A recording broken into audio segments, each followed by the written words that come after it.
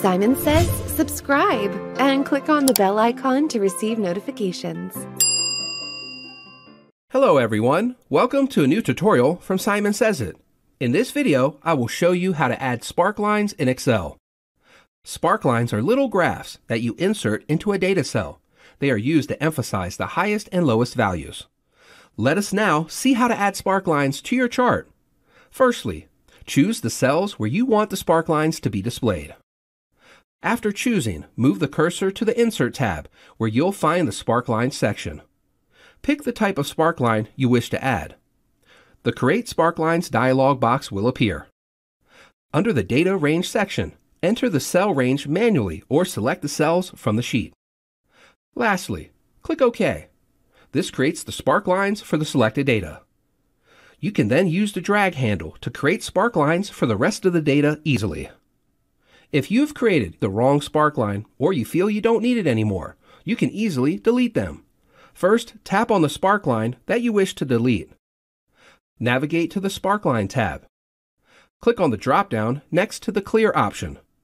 The options Clear Selected Sparkline and Clear Selected Sparkline groups will pop up. If you wish to delete a single sparkline, click on the Clear Selected Sparkline option. If you want to delete in bulk, select the Clear Selected Sparkline Groups option.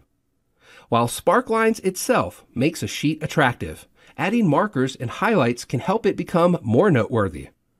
By highlighting them, you can draw attention to the highest and lowest data points, the first and last data points, and all the negative data points.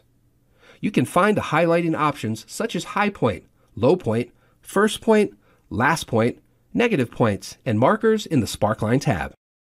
Additionally, from the Sparklines tab, you can change the style and color of the sparklines. And if you wish to change the type of the sparkline, click on the type of chart you want from the Type section. That is all, everyone. With sparklines, you can visualize your data, design graphs, and even figure out conversion rates with algorithms.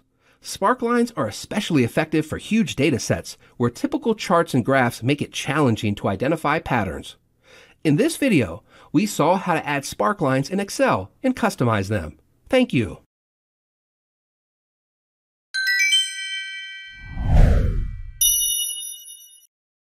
If you're not a subscriber, click down below to subscribe so you get notified about similar videos we upload. To see the full blog article that this video came from, please click over there. And click over there to see more videos from Simon Says It.